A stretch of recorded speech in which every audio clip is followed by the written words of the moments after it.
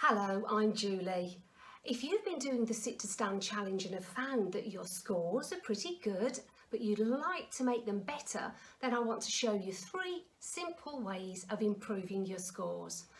As you get stronger, your scores should go higher, but then you'll reach a point where you need to challenge yourself a little more as your muscles adapt.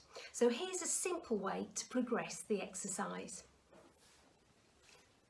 The first thing is to just cross your arms over your chest as you're doing the sit to stand.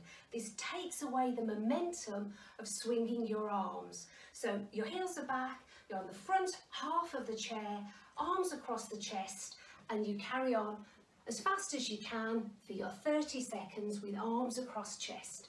Make sure you're touching the chair each time you land.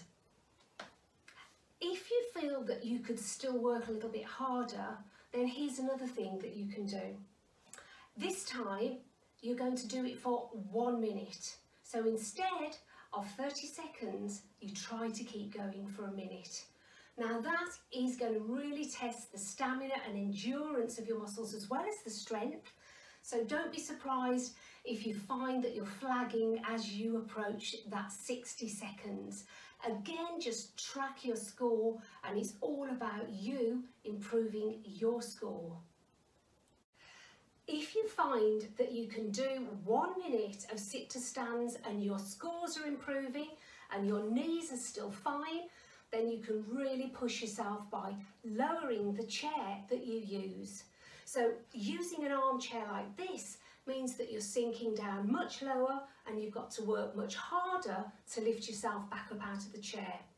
Again, sitting forward, bring the heels back and then push yourself up, lower yourself down, make sure that you're nice and safe as you're going.